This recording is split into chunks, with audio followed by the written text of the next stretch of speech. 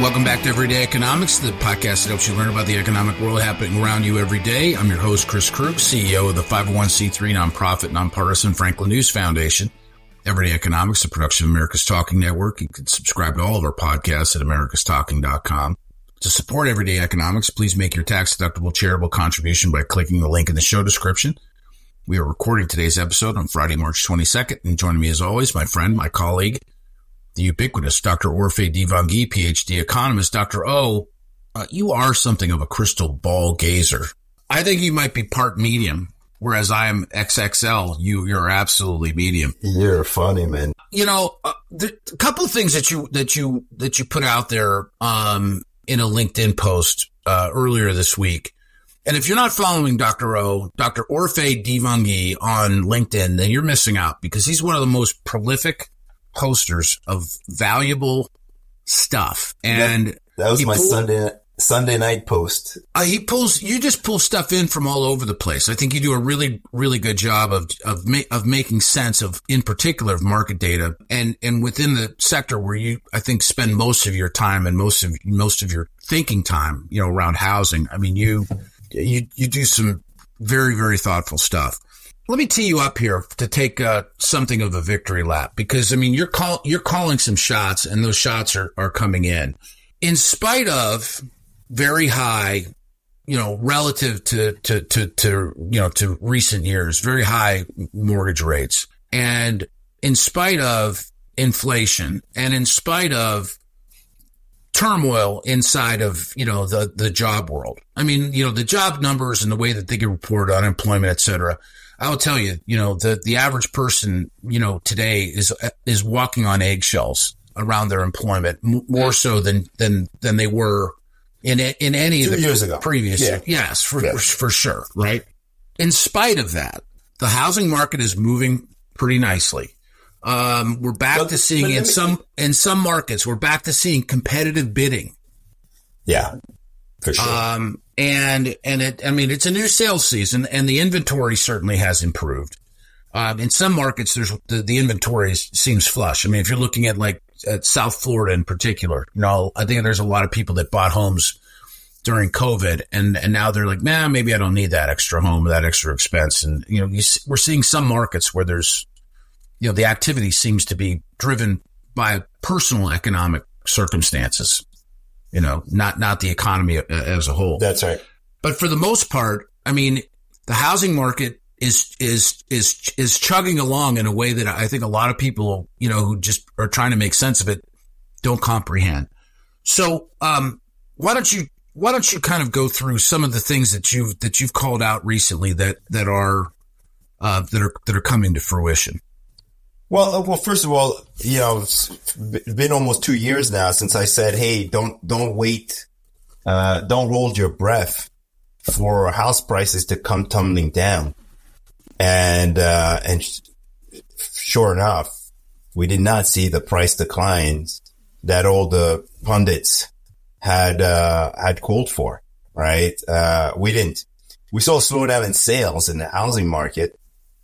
And I think that was, you know, quite troubling, I would say, you know, because basically what we learned is that sellers with low interest rates would not want to sell their homes. And, you know, but ultimately, look, 13 million Americans move every year. And like you said, I think a lot of people are starting to move, not just, you know, they're not just looking at the budget constraint, which includes their mortgage payments.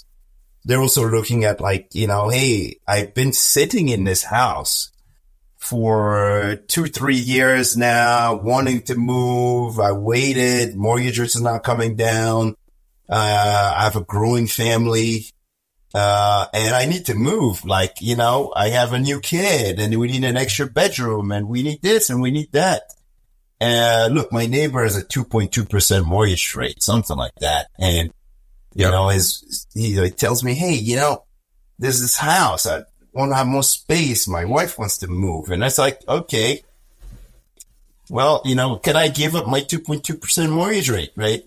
Believe it or not, some people are doing it. It's one heck of a trade. It's one heck of a trade-off right now. It's one heck of a trade-off.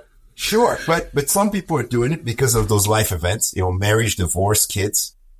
But then there's also a lot of people, believe it or not, who own their home outright. They're mortgage debt free. If I'm debt free, I have a little bit more flexibility. In fact, sneak peek of my next article is that basically the metros with the most mortgage debt free homeowners have seen the biggest rise in new listings and the flow of homes coming on the market. That's coming soon, only on Zillow.com/research. Mm-hmm. I thought I'd just plug that in here. I noticed that. Good plug.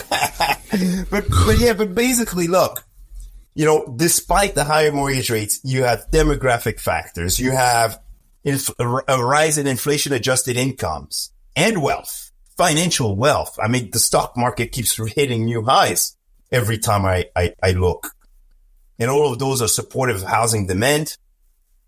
So that on the demand side, you have that. On the supply side, you have all of the factors that I mentioned. And that is causing a moderate rebound in housing sales. And we saw that. I mean, look, this past week, existing home sales increased 9.5% in February. There was the data that came out of the National Association of Realtors. And yes, they're still down from a year ago, but they're rising again. They're coming back. We're seeing that in the Zillow data as well. 20% increase in new listings in February. New listings are now the flow of homes coming on the market now up 21% from a year ago. And housing inventory is up 12% from last year, according to Zillow data. So you're seeing an increase in people wanting to sell their homes. You have factors that support demand, and the combination of the two are causing sales to increase. Of course, it's also the spring home shopping season, the start of the spring home shopping season. And so you're going to have that activity, in the housing market. And hold on. And one more thing, because I think you started the episode by saying, hey, people are not confident about their job. Look, I think consumer confidence is increasing, and you're in a better place today where the unemployment rate is 3.9% than you were before the pandemic. I think that's important to say, because at a 3.9% unemployment rate, most people lose their job and find it again within a couple months at most, right? The conditions, they might not be as good as they were in 2021, but they're much better than we've ever had to, for an American worker today. We have more bargaining power than we've ever had before. And so I think that's helpful, for the housing market, for the overall economy. Well, I mean, I can only tell you what I know. I mean, with regard to, the people that I spend time with, who are either, in the job market and or looking for a house, two very separate categories. I would say this, the people that are in the job market who have a job, I think they're working a lot harder and that they're proving their value or trying to prove their value in the work that they're doing. That's one. Two, on the housing side, in the last couple of weeks, I've been surprised by the number of homes that have come available on the market. And simply from an observational standpoint, like, walking my dog or whatever, I'm seeing people going and looking at these homes and that there is activity out there.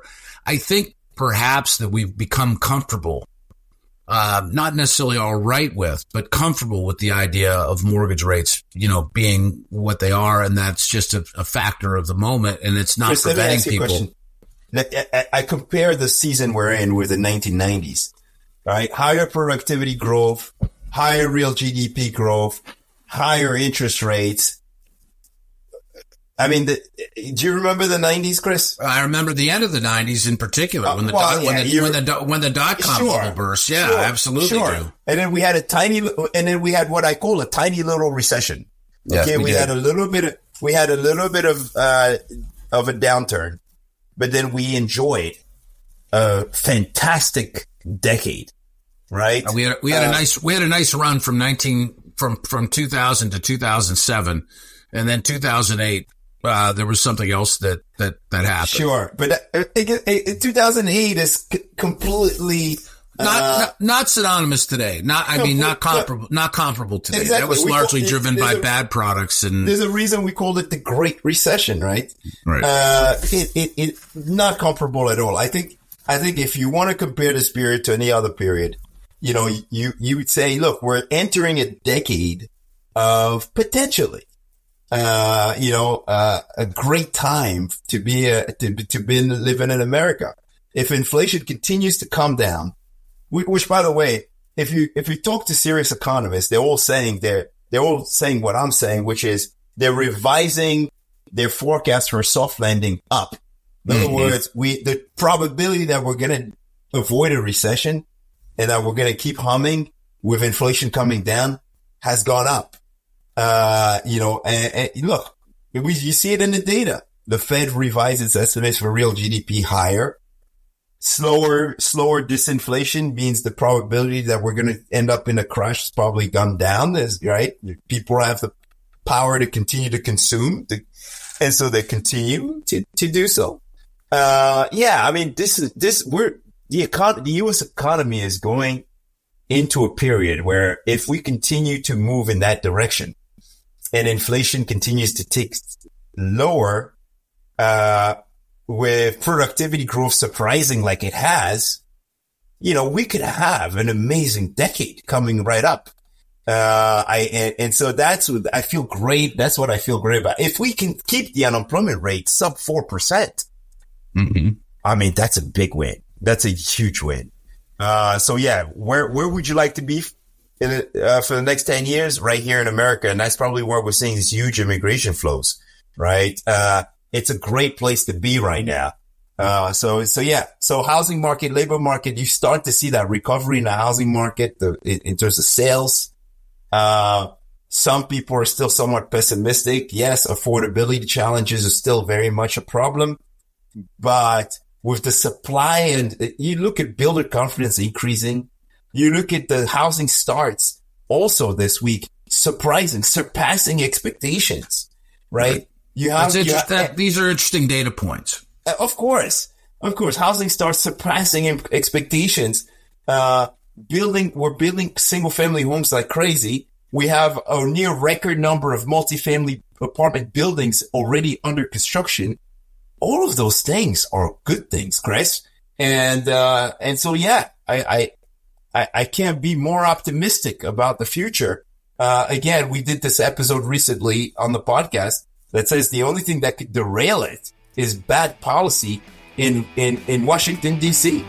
Fair points, and always good to talk with you. For Orphe Divounguy, this has been Chris Krug. Subscribe to Everyday Economics and dozens of other quality podcasts at americastalking.com.